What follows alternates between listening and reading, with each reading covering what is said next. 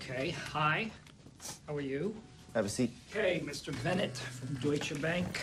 Here we have.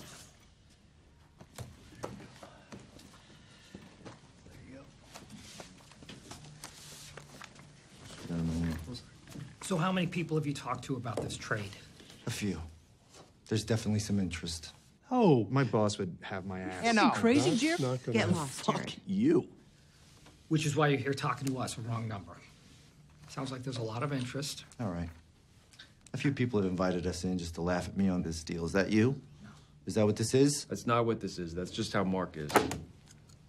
Let's see what you got. I'm sorry. You smell that? What is that? What? What's that smell? A cologne? No. Opportunity. No. Money. Oh, okay. I smell money. Okay. Chris. God damn it. Sorry. This is your basic mortgage bond. All right? The originals were simple.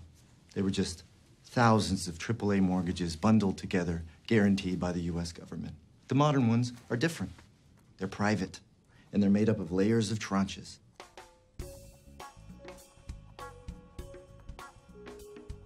The highest level AAAs getting paid first, the lowest rated Bs getting paid last, taking on defaults first. Now, obviously, if you're buying Bs, you can make more money, but they're a little risky. Sometimes they fail. Chris? Somewhere along the line, these Bs and double Bs went from a little risky to dog shit. Where's the trash? Behind you. I'm talking rock bottom FICO scores. No income verification. Adjustable rates, dog shit. The default rates are already up from 1% to 4%, fellas. And if they rise to 8%, and they will, a lot of these triple Bs are going to 0 too. And that, you're too close, is an opportunity. Okay, you're saying that at 8% the bonds fail and we are already at 4%? That's right. If they go to 8, it's Armageddon. Yeah, that's right. How come nobody's talking about this? You're completely sure of the math. Look at him. That's my quant. You're what? My quantitative. My math specialist. Look at him. You notice anything different about him? Look at his face.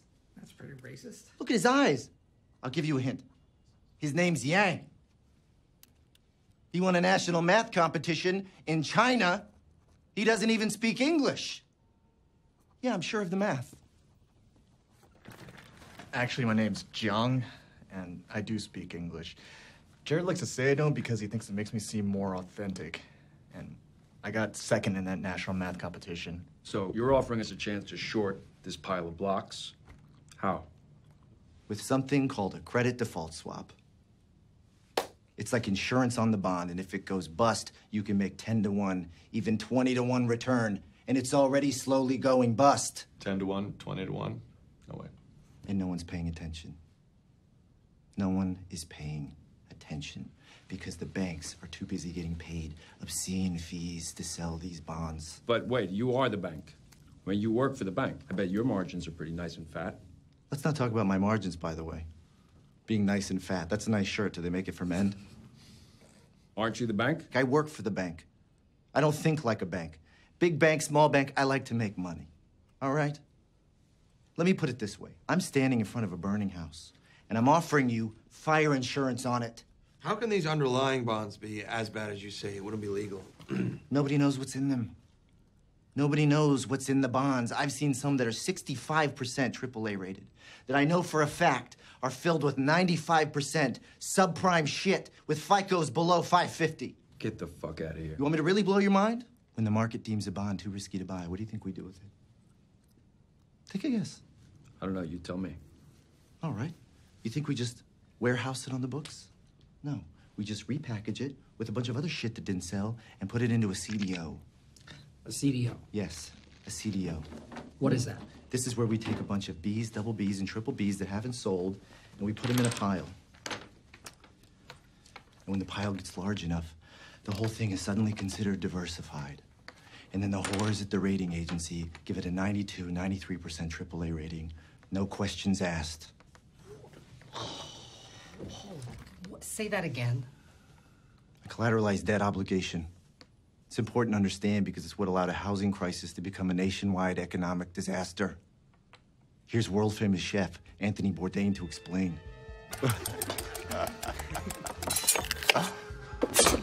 Okay, I'm a chef on a Sunday afternoon, setting the menu at a big restaurant. I ordered my fish on Friday, which is the mortgage bond that Michael Burry shorted. But some of the fresh fish doesn't sell. I don't know why. Maybe it just came out halibut has the intelligence of a dolphin. So what am I going to do? Throw all this unsold fish, which is the triple B level of the bond, in the garbage and take the loss? No way. Being the crafty and morally onerous chef that I am, whatever crappy levels of the bond I don't sell, I throw into a seafood stew. See, it's not old fish. It's a whole new thing. And the best part is they're eating 3-day-old halibut. That is a CDO. Well, I just need to know how these could possibly be collated. So somehow you're like the Dora the Explorer, and you're the first person who has found this thing. Hold on. So mortgage bonds are dog shit. CDOs are dog shit wrapped in cat shit. Yeah, that's right. Okay. Institutions treat these CDOs like they're as solid as treasury bonds, and they're going to zero. No, it can't be right. There were $500 billion in housing bonds sold last year alone. The ratings agencies, the banks, the fucking government. You're saying they're all asleep at the wheel? Yeah. My whole department's long on this stuff. They call me Chicken Little. They call me Bubble Boy. A's, 0. B's, 0. Double B's, 0. Triple B's, 0. And then that happens. What is that? That's America's housing market. Thank you. Fucking A, Jared. Shut your fucking mouth. Hang out with you. Good. Okay. Stack up, do the deal. Let's be friends. We will see. Thank you. Don't bullshit me. All right. You're gonna say no, aren't you? No, I'm just evaluating right now. Thank you. Thank you for coming in. Bye, Gerald.